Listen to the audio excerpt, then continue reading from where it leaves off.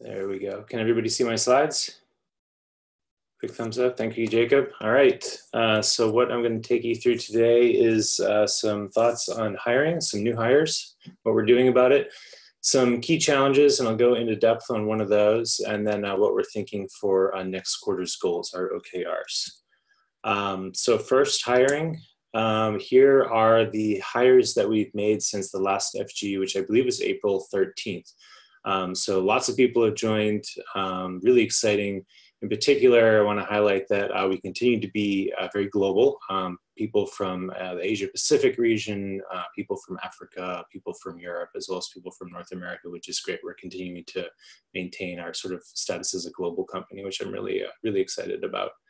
I'll highlight a couple of our key hires. The first is Tom Cooney, our Director of Support. I've highlighted some of his relevant experience in past companies, obviously coming from Zendesk, which is our tool, is a very impressive pedigree, and he's already started to collaborate with Lee and Lyle, and they're starting to do some great things. So one example of the experience and breadth he's bringing is he wants to bring customer satisfaction, or CSAT, back in as a key metric. And so this is something I think had been turned off due to a technical bug. It was not sort of a priority to us. He's sort of teaching us that, like, no, this could actually be a more accurate representation of how customers experience support than SLAs. We obviously want to measure both, but that may be one of, if not our main key performance indicator going forward. So we're really grateful to have him and his experience. And next is Jerry. So really excited to have our Director of Infrastructure here. You can see his pedigree, very experienced, but I should say, one of the things I'm most excited about his background is that he's chosen to make his life in Valencia, Spain. So as we continue to grow, as we continue to get successful and attract some of the best talent around the world, obviously there's a danger that the geographies start to zoom into North America, because that's where a lot of startups are, or zoom into the Bay Area because that's where a lot of venture capital is. But this shows, I think, the power of remote work is that, yes, there are people out there that have are deeply experienced with some of the most significant startups in the world, and that nevertheless are global and multicultural. And I'm really happy that my management team is continuing to be international and reflect the rest of the company. So welcome to both Tom and Jerry. This completes phase one of my sort of personal project of building a engineering management layer. And so I've got a spreadsheet that I track here. I've linked to it if anyone's curious, but phase one is essentially my immediate sort of what's called a span of control. And Jerry and Tom are the last hires that complete that for me, which is great. And on to phase two, which we have already taken some bites out of, but this is sort of completing the management structure in the rest of the engineering function. I already made some hires there. Some of them haven't started yet, so I've got them crossed out. We are waiting for two individuals to have their start dates come up, one in June, one in September. And then, we keep growing. We're growing 75% in terms of headcount year over year. So more positions, more opportunities are going to be opening up. So I've got phase three in here, but who knows what phase three is going to be. But we're continuing to track it and making sure that we're ahead of these needs, so that teams don't find themselves without managers, so that managers don't find themselves overburdened with a number of direct reports. Very much paying a lot of attention to this. This is what that sort of span of control looks like. This is a slide for my Engineering 101 for new employees, but I figured every once in a while it's good to check in with the whole company so everybody knows what our structure is like. Of course, it's also reflected on the team chart, which is in the handbook and public to the world, so you can check it out there. But these are the sort of 8 departments that comprise the engineering function and represent my direct reports. And so we're starting to feel complete, starting to feel symmetrical, and starting to feel like we can steer the ship, which is an important thing. We're a large department, we're growing. Making sure that we're all aligned requires really key people in important positions, making the most important decisions for their group and collaborating with me and their peers.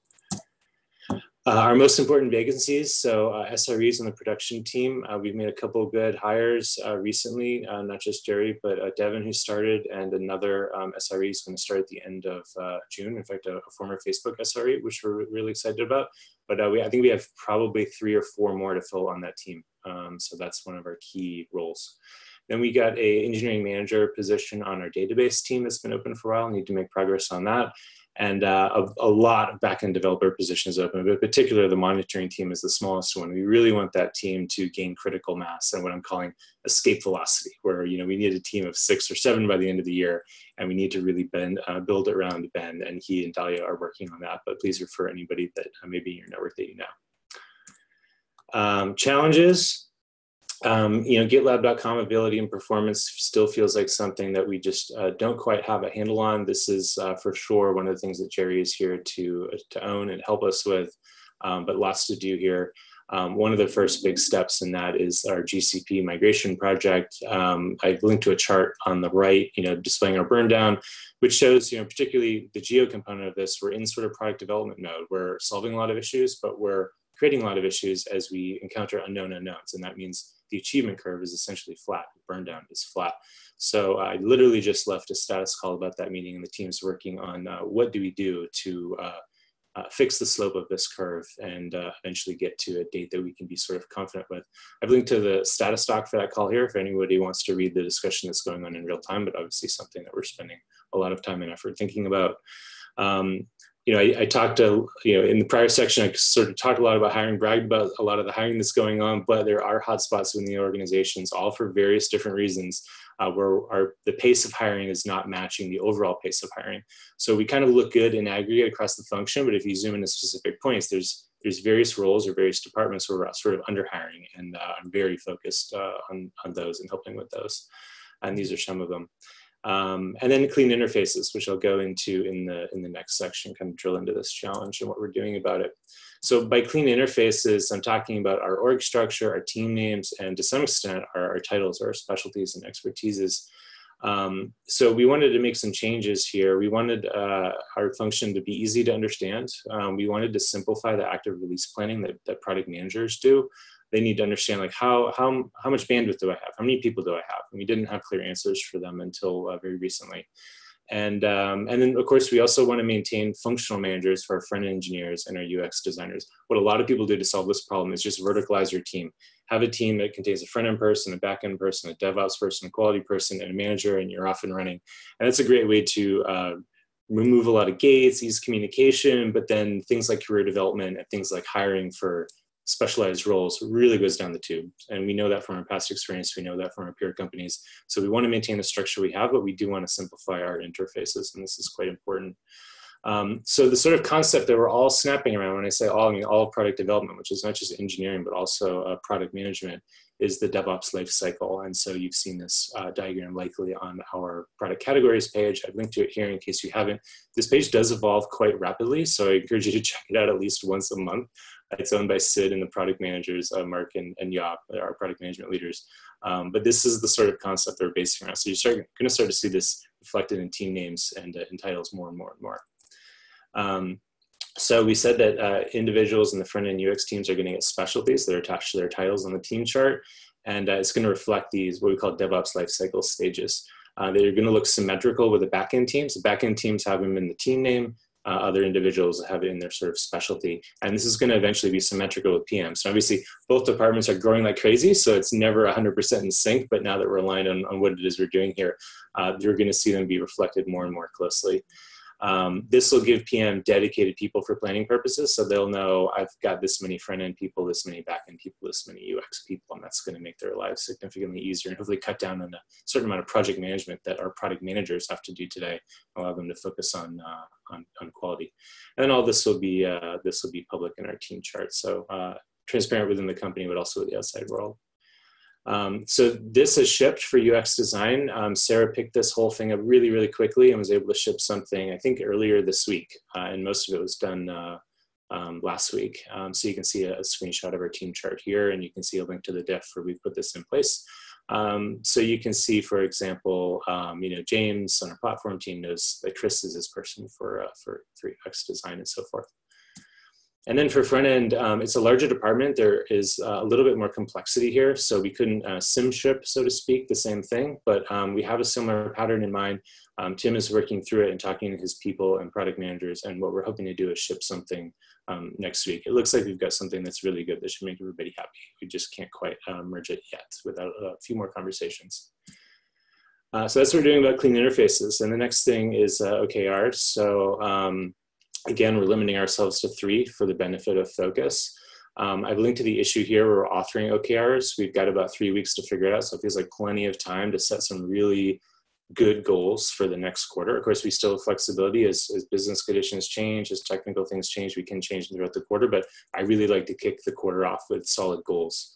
We've got a perfect amount of time frame to do that. We're going to do some, of course, we're going to do hiring OKRs as we always do. Hiring is really important and we need to maintain focus on that.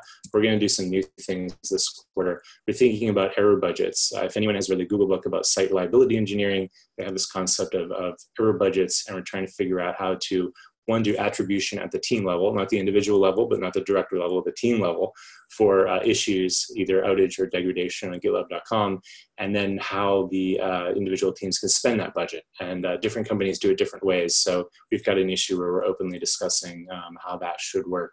We want to incentivize the right behaviors. We don't want to encourage gamesmanship. We don't want to encourage slowing down or stopping shipping or anything like that. So this is a very important one to sort of word correctly. And attribution particularly, where we've got a large app, sort of a monolith, can be tricky.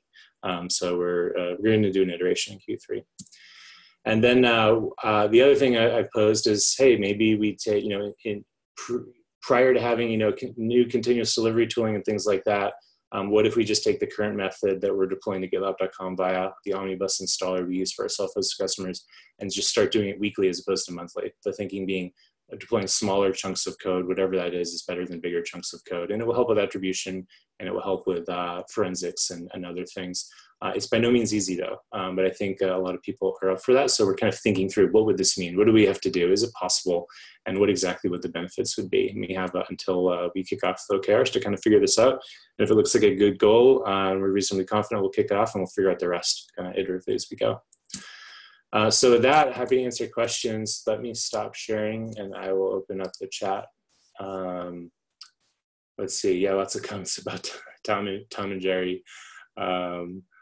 That may be too much of an American reference. I don't know if that cartoon goes globally, but yes, we do have directors named Tom and Jerry.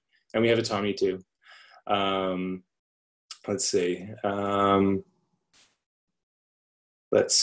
Brennan says, I love the engineering team is referring to this as clean interfaces. Great analogy for those who understand it. I think this is actually a company-wide thing. This is something that Sid is quite passionate about, and it's multiple places in our handbook. So we can't take credit for it, but we are kind of channeling our CEO.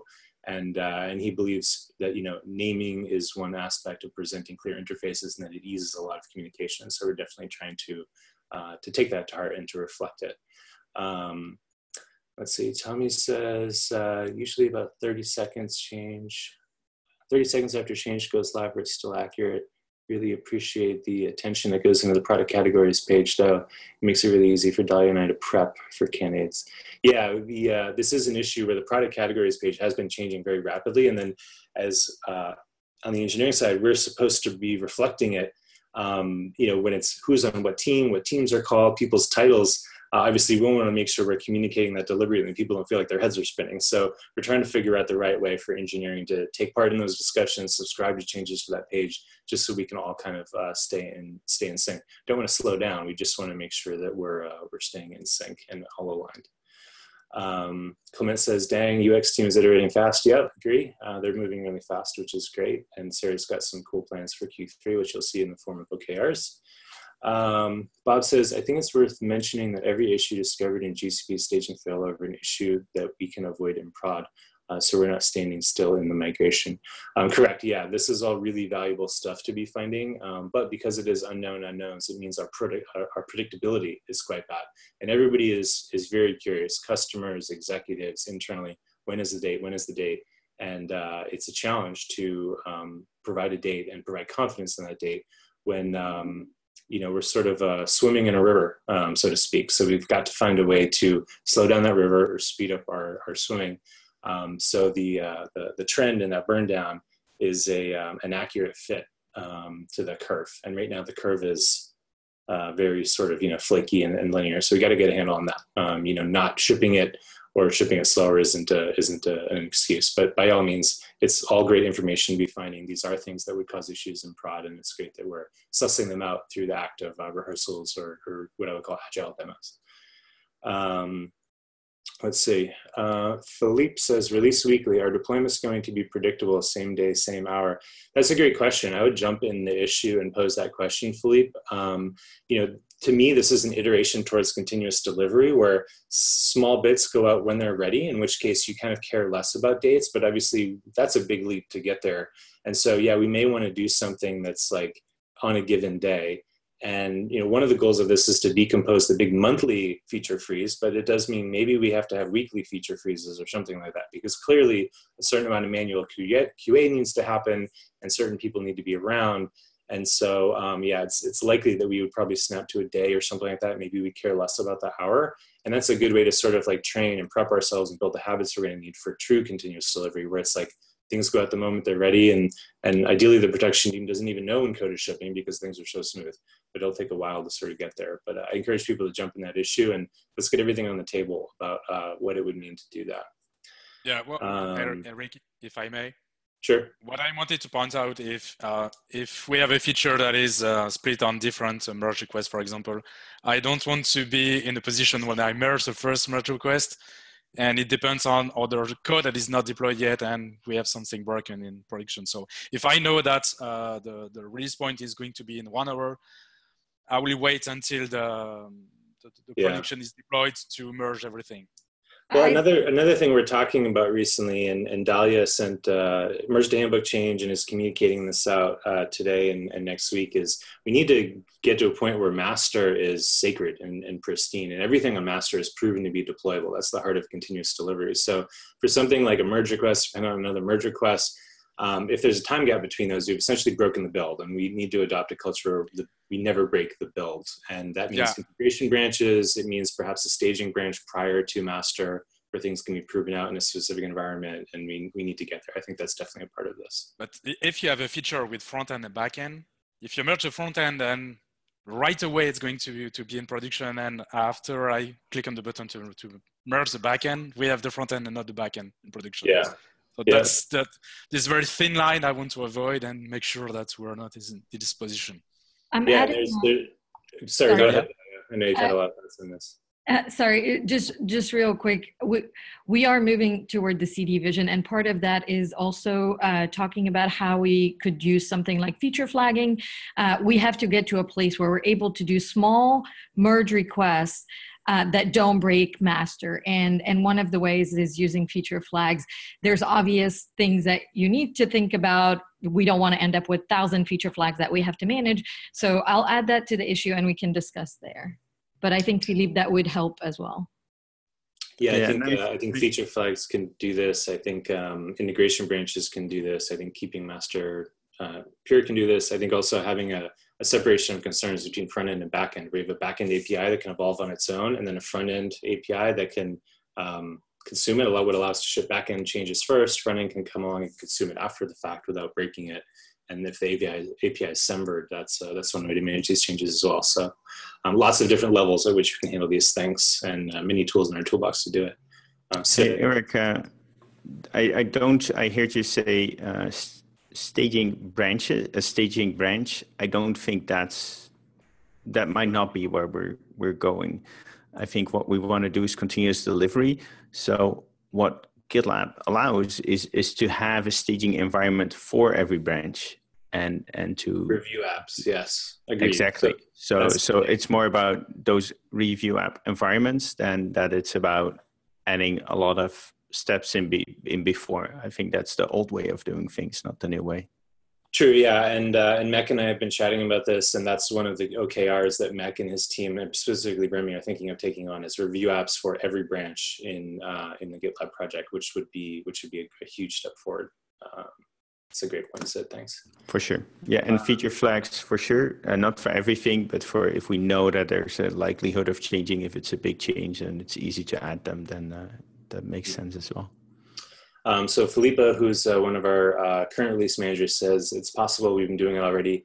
Yes, but as we're talking through this, we realize that there's a lot more to do to kind of do it in a truer sense. But I'm glad that one of our release managers in particular is enthusiastic as opposed to dreadful about doing something like this, because it is a big change. And let's see. Okay, so Sid, a link to the handbook change, stable counterparts. I believe that's the handbook reference I was looking for where interfaces are mentioned. So thanks for posting that. Yeah, we don't call it interfaces because interfaces is pretty generic. It's about your counterpart. It's about the person on the other side. And it's not about them being clean, but being stable so that you deal with the same person every time. Obviously, wants to also make them clean because otherwise no way we can get them stable. But it's just very simply dealing with the same person so you get to build a certain trust and a certain credit with each other, which makes all communication easier. Cool. Let's see. Dan says, sounds like a great feature. Track prod errors to teams so we can predict potential problems and release planning. Yes, it's a very time-tested sort of pattern, but difficult to implement in practice without some work, but we definitely want to get there. Yorick has some ideas about, well, if we can't do, line of code level attribution, database tables are a way to start. So we're looking for our kind of first iteration to get better attribution. And that's part of the issue. But if you have ideas, if you have experience, jump in there and we'll figure out what works for GitLab, because this is different at every company that tries it in my experience. Let's see, John says, for error budgets and attributing problems to a team, I'm worried that we would devolve too much into blaming. How can we avoid that? Yeah, great point. We definitely have a no blame culture. This is about being better, not about casting blame. This is one of the reasons why we tend to focus on team level attribution, never individual level attribution. I think it's just something I need to keep reminding people of that, like, we want to be better each day, and we're not seeking out problems. We definitely want to hold people accountable, but that doesn't mean shaming, if that makes sense. Yeah, Tommy says, if we let it turn into a blame game, we're not managing correctly. Yeah, so I would say, look to the management structure I just talked about to prevent this from happening. If it's happening, it means we are not doing our job as a management team. So hold us accountable for that. Tommy talks about understanding and mitigating risks, not about apportioning blame. Yeah. Yeah, and so, like, one of the things that one of the consequences of a team, going over the error budget is like, well, they'd have to spend more time on QA or something like that. So it's about dialing them in so that they're shipping fast. Like, I really want to avoid the phrase like slow down or something like that, because that's not what we do. That's not our culture. But dialing in the team's calibration so that they're shipping with the appropriate amount of quality, but still shipping as fast as possible. It's important. This is something that MEC continually beats the drum of, is that quality is about moving faster, never moving slower. It does mean spending time on specific things. But at the end of the day, when you're spending a lot of time on forensics, when you're spending a lot of time fixing the same bug for the third time, that is wasted velocity, and that means shipping slower. Sometimes those things are hidden in your numbers, and we want to make sure that we're always shipping faster, not slower. Let's see, Sean says front-end and back-end MRs are an anti-pattern. Yeah, I agree. I think we can find a much better way to do this. And we've got, like I said, a few tools in our toolbox to do this better. Lots of comments about that, but so by all means, jump in. Do we have an issue about that? I think this is maybe a level of detail underneath the weekly releases thing. Maybe we should have a separate issue to discuss that. So I'll get that started, and I'll email it out to everybody that was on the FGU, and we can move the discussion there. But yeah, I'll just flag it to the development channel. So anybody passionate about front and back end MRs, I'll post an issue after this to the channel, and we can have the discussion going there. Let's see. Excited to see movement towards GraphQL. Yes, APIs in general are great. GraphQL in particular is an exciting technology for sure. It's from Andre. Bob says we have _version files for pinning versions.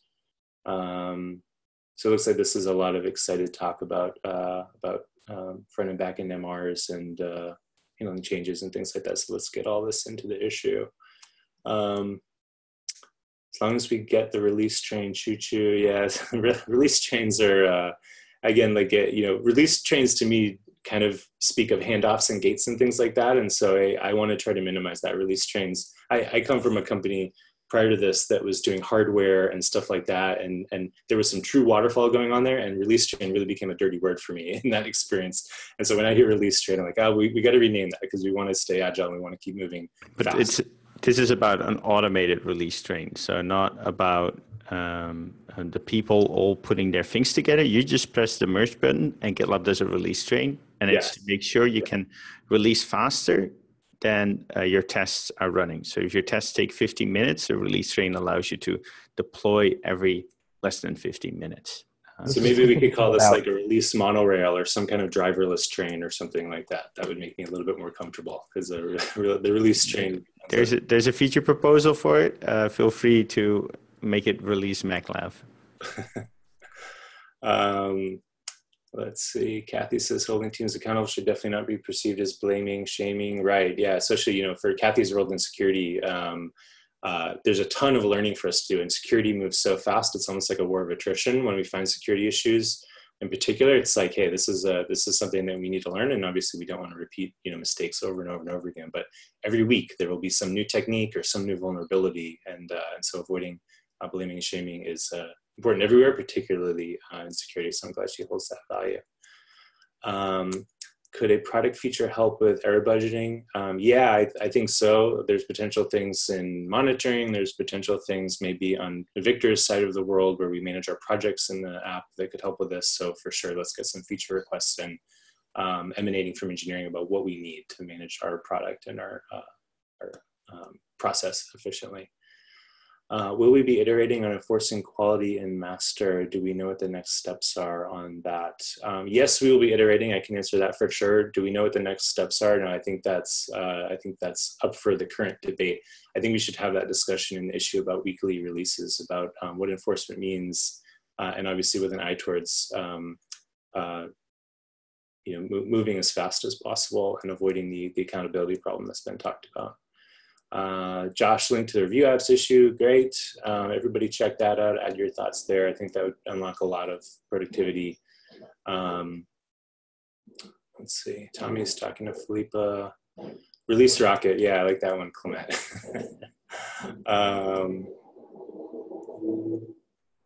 Let's see.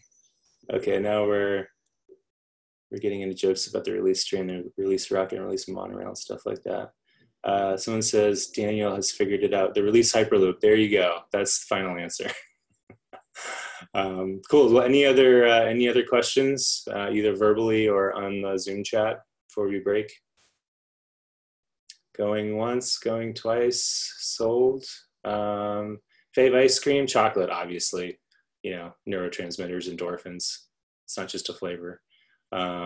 Cool. Well, everybody, thanks for the feedback. If you want to get the discussion continuing, join me on my VP channel, jump in some of the issues that I linked to, and let's keep this going. And I'll create that new issue for the thing that I talked about earlier. Cool. All right. Well, have a great day, everybody, and see you in the team call. Cheers.